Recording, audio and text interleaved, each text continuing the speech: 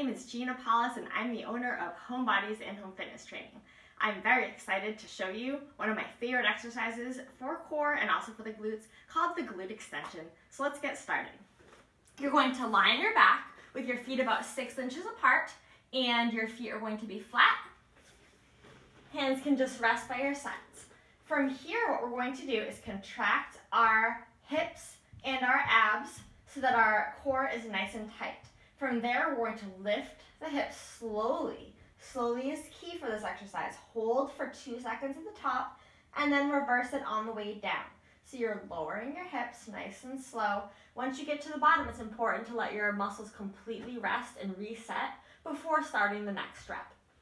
So here we go. Abs tight, hips are tucked under. We're going to lift up until our hips are as high as we can get them. Make sure that your weight is even on your feet.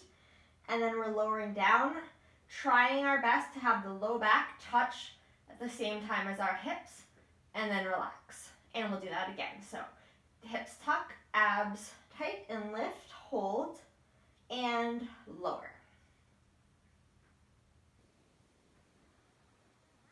It's good to do sets of 10. 2 to 3 sets of 10 will be a great warm-up. It's also a nice thing to do when you first get out of bed in the morning or right before bed to help you sleep and to help reset all the tensions from the day and get your body ready to enjoy that nice rest at night. Have fun. Thank you.